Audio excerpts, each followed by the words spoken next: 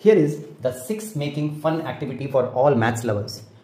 Just draw a circle and ask your friend, can you use a single line, straight or curved, and make a 6 out of this? You have to use only a single line and he will be very excited because anybody can make a 6 like this by using the pen or the marker only once. But the second part is still coming. Now, in place of the circle, draw a V and ask, can you use the pen only once and make a 6 out of this? He will be stuck. There is no straight lines in this 6. So how do I make a 6 out of this? And if he fails and surrenders, just put a 1 here and that will make a Roman 6. Isn't that amazing? But the climax is here. Now the Roman 6 is in the mind.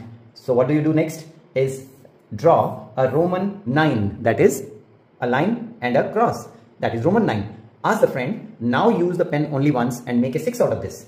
Now he is thinking about the Roman 6. How do I make a Roman 6 out of the Roman 9? He doesn't have to. He just has to put a S here and that makes it a 6. Isn't that an amazing fun activity?